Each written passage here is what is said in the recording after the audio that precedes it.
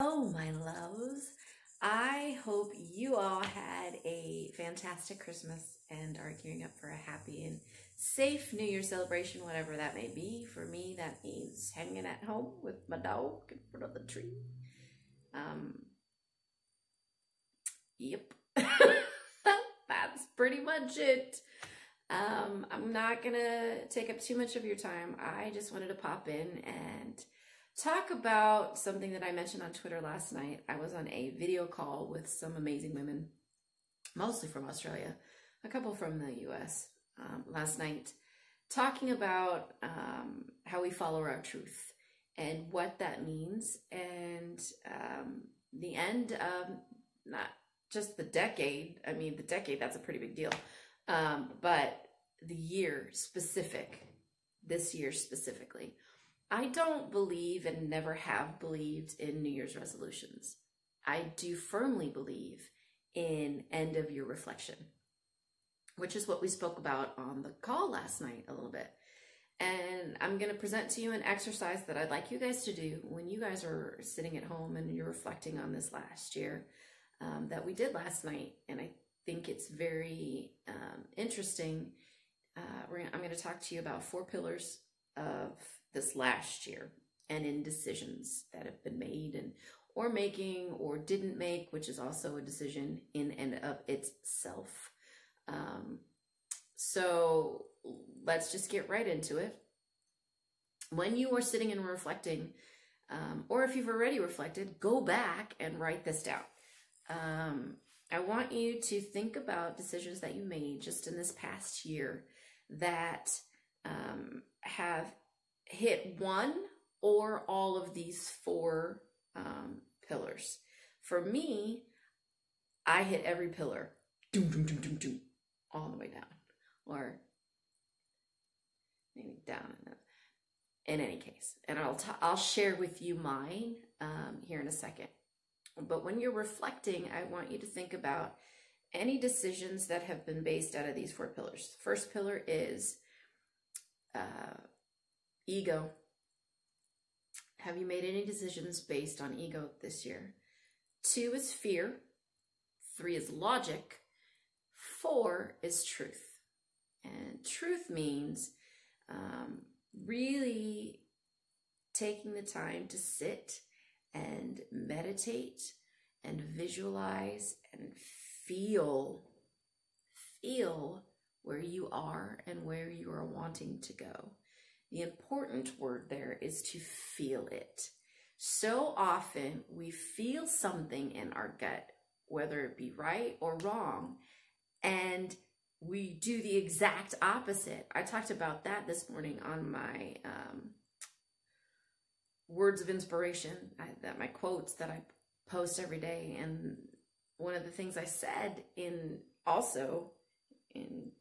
conjunction with that quote is, do not self-sabotage based out of fear.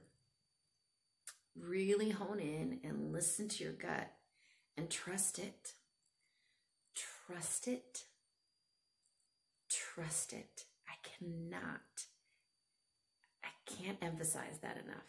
It's so hard, you guys. I know it's so hard, especially if you're someone who has a lot of outside forces hitting you from all directions, and you've got opinions over here and, you know, family and friends that are chiming in with different decisions.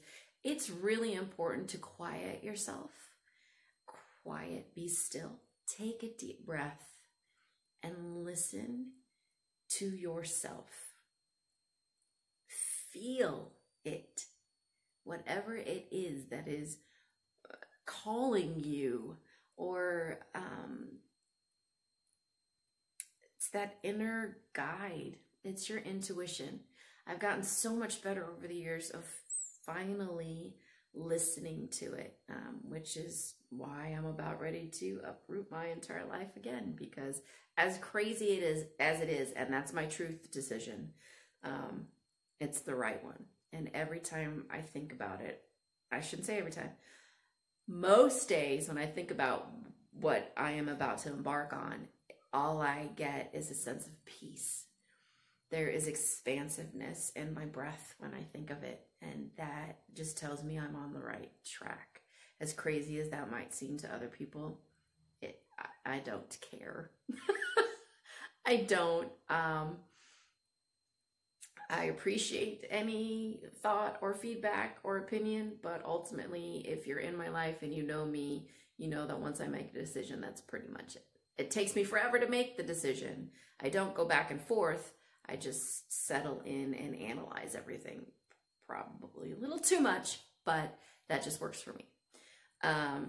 Where was I going with this? Truth-based. Anytime that I doubt, I'm moving backwards. Anytime that I doubt the decision that has been made to embark on this new journey and go in this other direction, anytime I doubt it, I stop and think about all the little things that have pointed me in that direction. It's pointed me to that star, and I can't go back.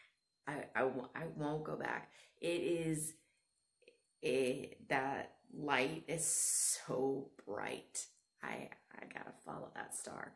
Second star to the right, straight on until morning. So that star's it's bright, and it's true, and it's honest, and it's real, and that's where I'm going. That's my truth.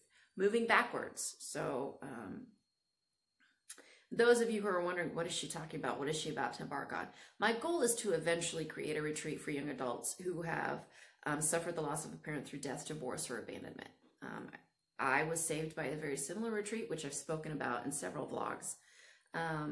It's still going to take several years, but I'm a lot closer now than I was even 6 years ago, even 10 or 20 years ago, when I was thinking about moving in that direction. Like, it's been this quiet voice that said, that's what you are meant to be doing. That's what you're supposed to be doing. And it's that thunder's just getting louder and louder and louder. And I can't ignore it anymore. So all the signs are pointing me in that direction, and that's where I'm headed. Moving backwards, that's how I got to my truth, is this. The 3 other pillars. At the beginning of the year, I lost my job. They closed the store that I was running. I've been in retail management for nearly 30 years now, running businesses for different companies, and they closed. So I made a ego-based decision to sit on the savings, the little nest egg that I had, and try something new and out of my comfort zone, because I thought, hey, you know what? Why not? If I'm going to try something, I might as well do it now. While you strike when the iron's hot.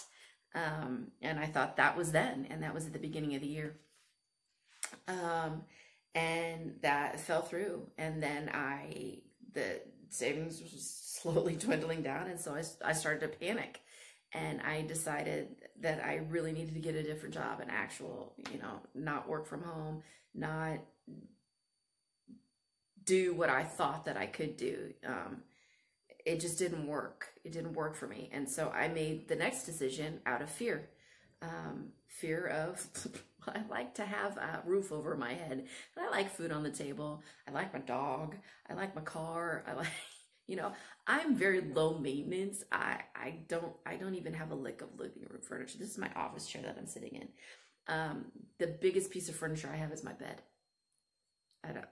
I don't need a lot. I just don't. So when I think about, panicking and fear-based, it's not like I have this massive lifestyle that I have to maintain.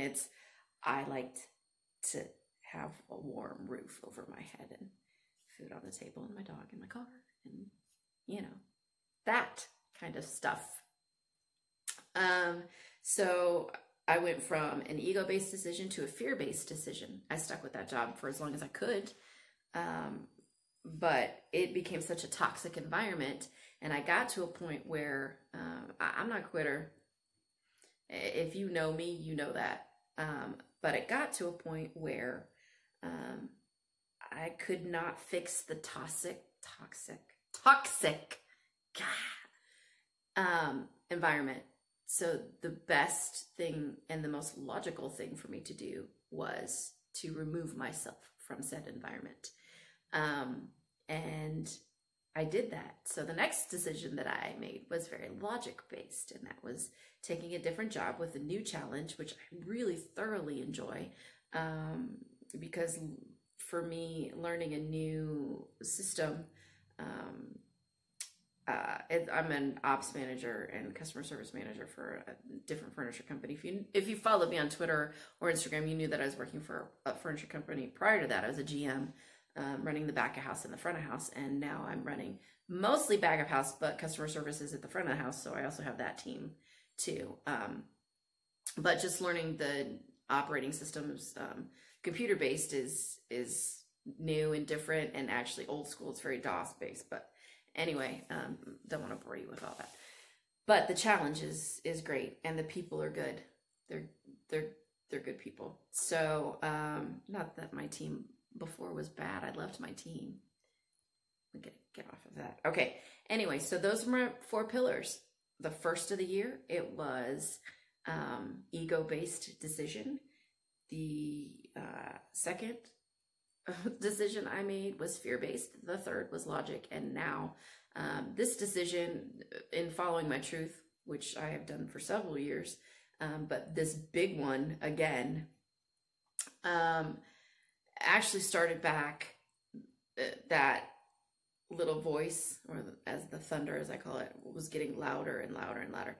It started back in May. I was really thinking about this, and then I just made the decision that was going to happen.